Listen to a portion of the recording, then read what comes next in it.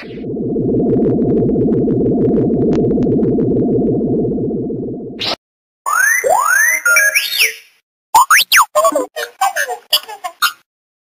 and welcome to the Geek Den for issue 53 of our R2D2 build.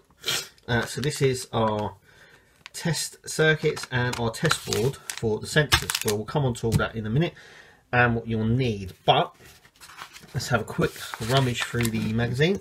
So we have more of the Empire layer, so how they basically done it. All lots of behind the scenes stuff as always.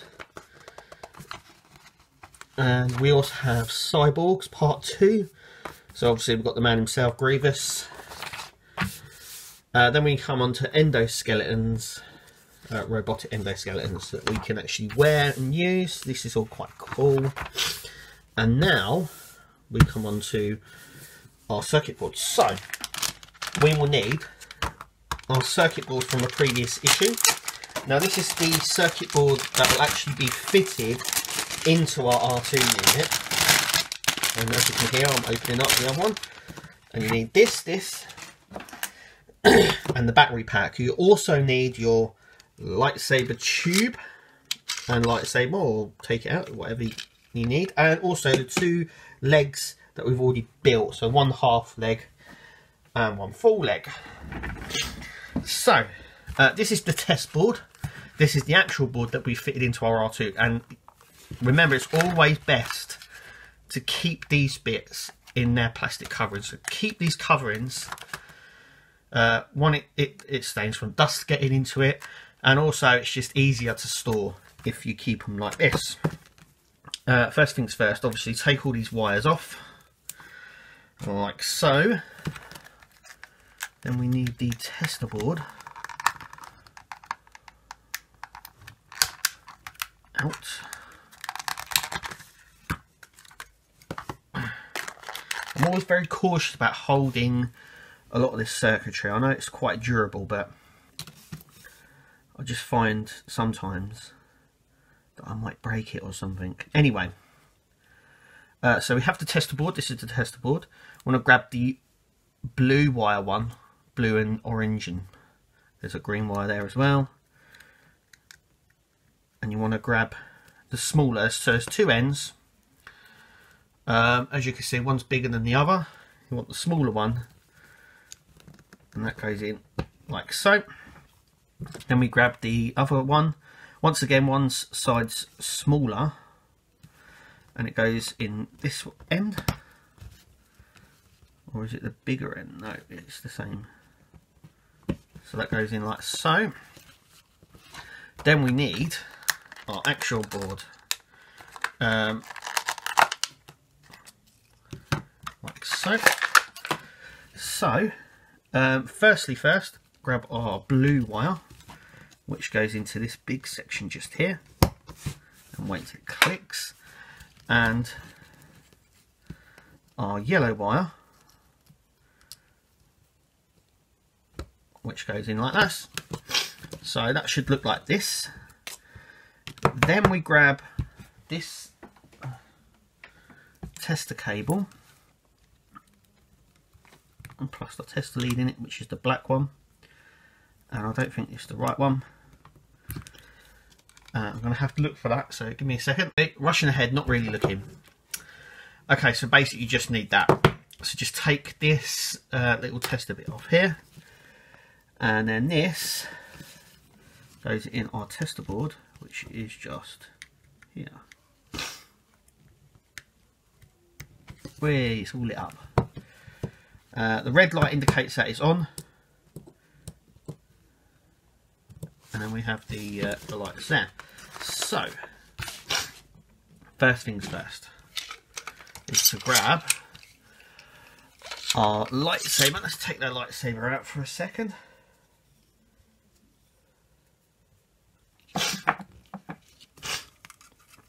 First things first, so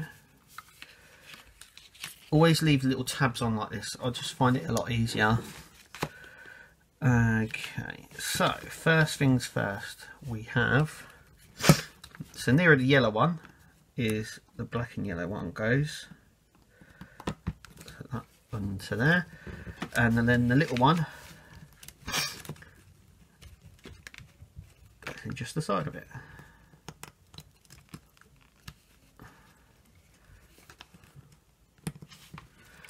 Okay, so let's turn it on. And as you can see, it works. Let's put our lightsaber in there. So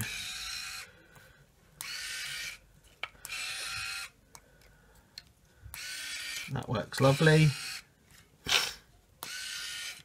So it only comes up a little way, as you can see, just enough for you to grab it,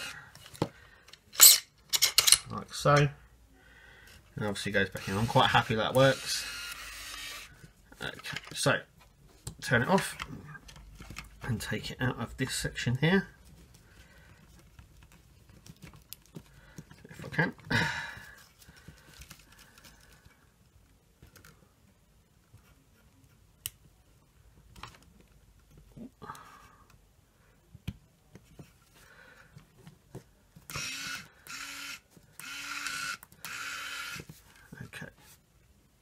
Okay, next we need to get our fully functioning leg, and what we need at first is this one, is this lead. So we need to just plug this right here into this socket here. So let's go ahead and do that.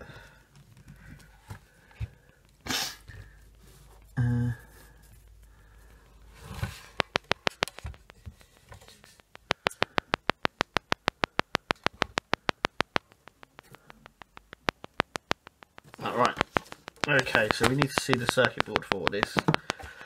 So I'm going to lay it down a minute, as you can see. So the sensor we're testing is this one.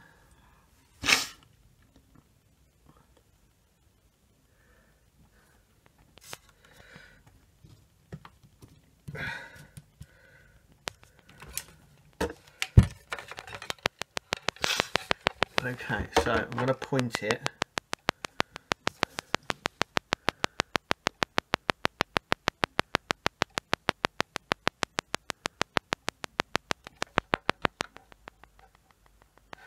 there is a slight clicking noise coming from it now.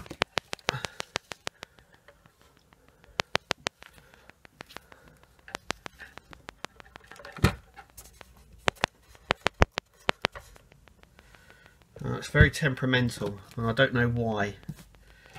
Anyway, the light goes on and off, as you can see, when I touch it and get near to it. And we can, I can just point it for the floor. There you go. Can you see that? It goes off, on, off, on, off, on. There seems to be a little bit of a delay there. Okay, so that works. So let's just disconnect it for a second. And the next wire we're going to test is our red and green, red and yellow wire from the leg. So this wire, and according to it, goes in just here. So I've got a little desk here, so I'm just going to pull it off the desk and see if the light goes off straight away. Do you see that? So the sensor is here, and you can see that. So it's on a surface, off a surface, on a surface, off a surface. So that's quite good to know. As you can now make it bleep, blah, blah, blah. That one's a little bit more responsive than the other one, but I'm not too fussed at the moment. Now we need to try to separate this. These things go in, they don't want to come back out again. Come on.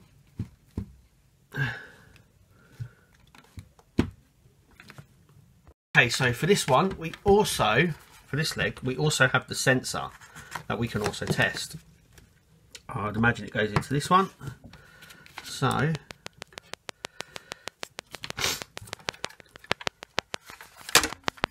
as you can see,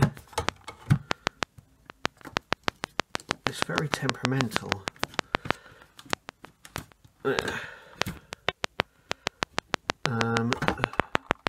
So I don't actually know what it's picking up.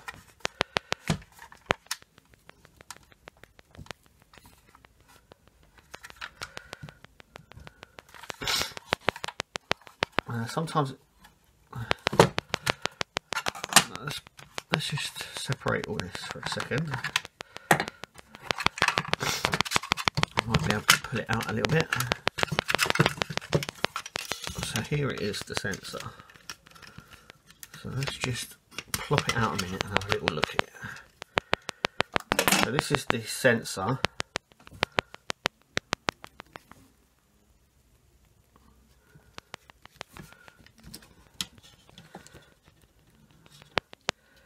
I'm quite concerned because it's very. It doesn't seem to be working at all now. But then again, I don't know how sensitive this is. The light indicates comes on when it hits an object, and it's going on and off. On.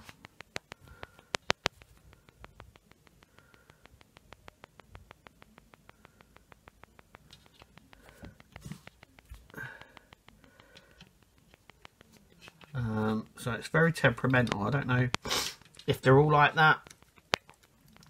But as we're building this, we don't actually have to install this. Because this could muck up our R2 unit. So I might, when time comes, I might not actually.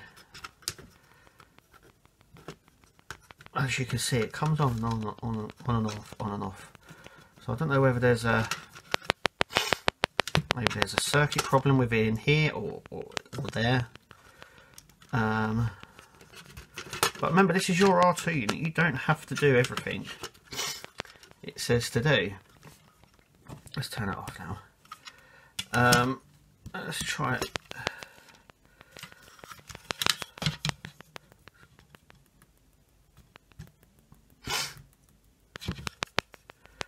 So every now and then it sort of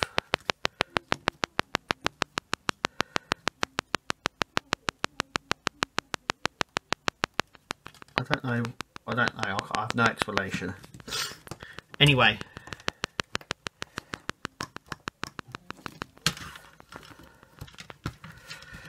that is it for this issue. So let me just quickly put this leg back together. Turn this off.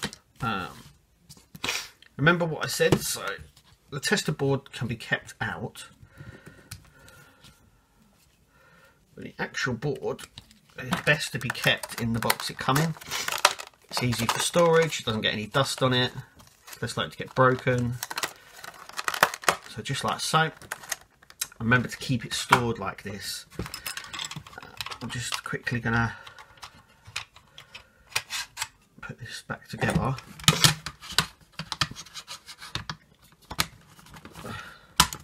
Yeah, I don't really know. I probably won't. I probably won't install that particular sensor there. The bottom one, yes, it works perfectly. But the shoulder one, it's very temperamental, and I don't know why. I don't know whether it's the circuit board, whether there's not enough power going through it. Could be anything. But to be fair, I'll probably take it off anyway. Just because I don't know how well it will detect or anything like that. And we don't have to have it on there. It won't stop working, if you know what I mean. Vital. So let's have a quick look. Let's put these legs away. At what is coming next time. There we go. So issue 54 is next. We've got some more dome plates here, and we've now got the bearing and the other plate for our wheels. So our wheel effectively will be put on to here in our next issue, which will be bringing you here at the Geek Den. So make sure you click to subscribe, and hopefully we'll see you at the next video.